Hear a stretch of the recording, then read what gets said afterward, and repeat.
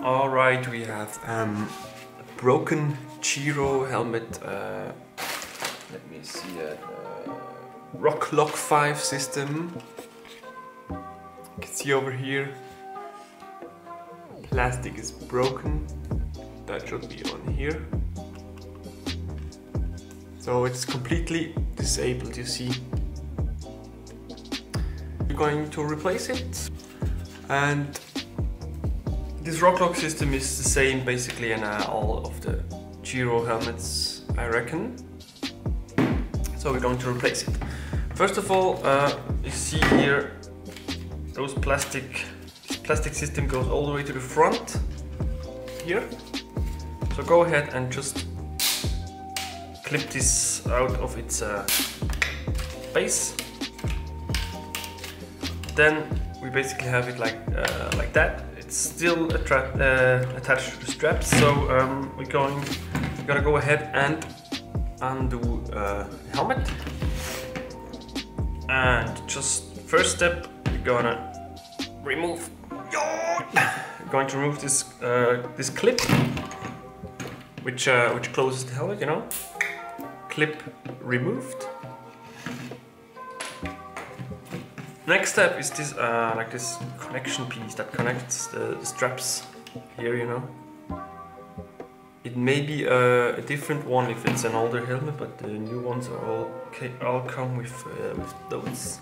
So I'm gonna go ahead and remove that, just like that. Okay.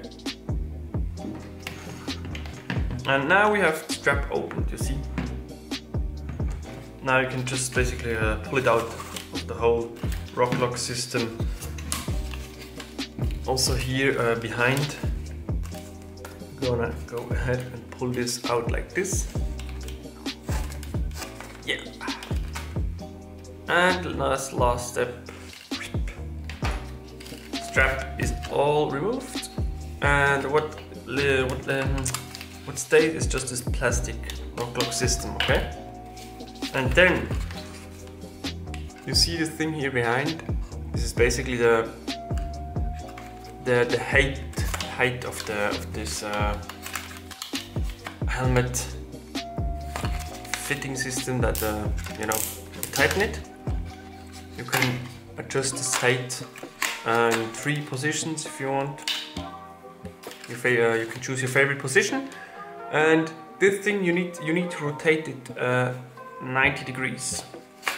And then it just kind of snaps out like that. So system is removed. Here we have the broken one. See this thing here, broken. It's really thin, so it probably at some point will break. Especially if you have like a protective in the winter under the helmet, you know, like a hat. And then you just tighten it too much, and it has too much pressure on it, too much tension, and then it just snaps. So let's go ahead and put on the new one. Ah, different color. Blue one, it's more stealth, gray and black, just simple, easy. So let's go. And now just do all the steps that I showed you before in reverse. So first of all, get this thing in. We're gonna not place it like that, but like that, and then just rotate it 90 degrees again. So it's in. By the way, this thing here, I reckon it's not removable. It better is not removable, and as well as the straps inside the helmet, because those are really the points where your helmet and also your probably your life are attached to and saved by. So only this back piece that we are replacing you can really remove. It might be a bit tricky. You maybe need to push the little knob inside before you rotate it. So let me.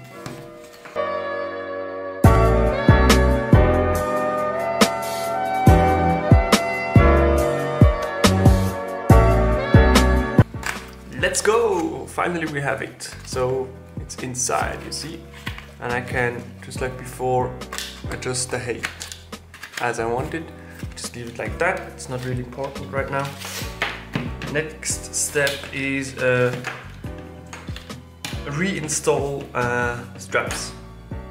If you have an old Giro helmet, you can just take it as a model and just copy it as it is over here, so it's going to make things a bit easier. What you need to do is, let me show it like that. So we take a strap that is loose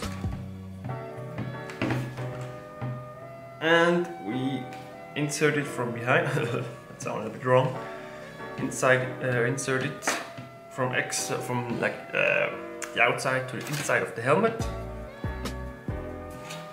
Next, we put the strap in here. You see it like that on one side, and then it comes back out.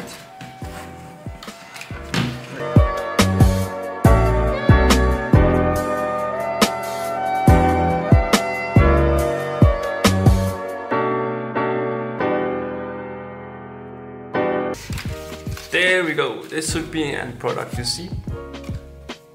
It goes in on the one side, comes out at the other side, just like that. So next step, for the other thingy here, for this like triangle thing, you need to go from the inside of the helmet to the outside. So you're going to put it through here, pull it through, and what we're left with is again the other side of the strap, you see. Before we attach the strap together, we already we go ahead and clip this in to this little hole here. It's a little plastic inside. Clip it in on the other side as well.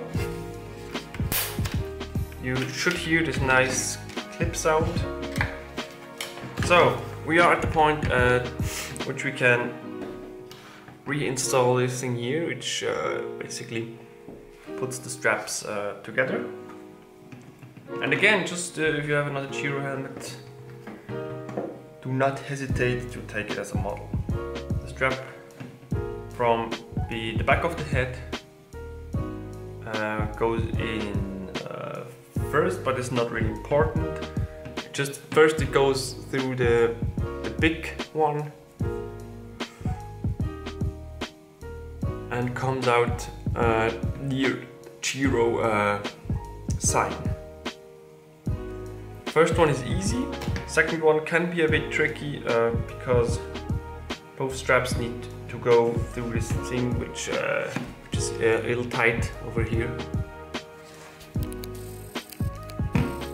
Zoom in a bit for you. This can really be a bit tricky, but just move it a bit from left to right, squeeze it in, and you should be good. Let's go. Alright, then it's really important that you adjust the strap so it's an equal length to the other one, which is about, it's not too bad right now. But then at the end you really need to do it on your head. It's not bad, it's actually really good, yeah. So, and last point. You just insert it inside the clip again. Now here it's important, not focusing here, huh? It's important that you first go in from this side here, so near the clip. Again, it can be a bit tricky because it's two things in one small opening. And then to the back. This needs a bit fine feeling. Then just pull it through.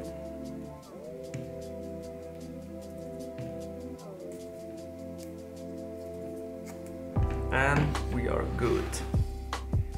So end product should look like this. If this camera is going to focus, yeah. Okay. And we have our helmet. Basically the ROC LOC system is only connected to 3 points really. 2 clips here at the front of the helmet and here at the back of the helmet. It's like this thing where you can adjust the height. Easy done. This thing cost me about 20 bucks. If you send it in for Giro for a replacement, you can either select your warranty or you're going to pay, I don't know, but normally it's a crash replacement, but I find it easier and save like the shipping and just replacing my own. Plus I can learn some things about my helmet, which is not bad, so peace out.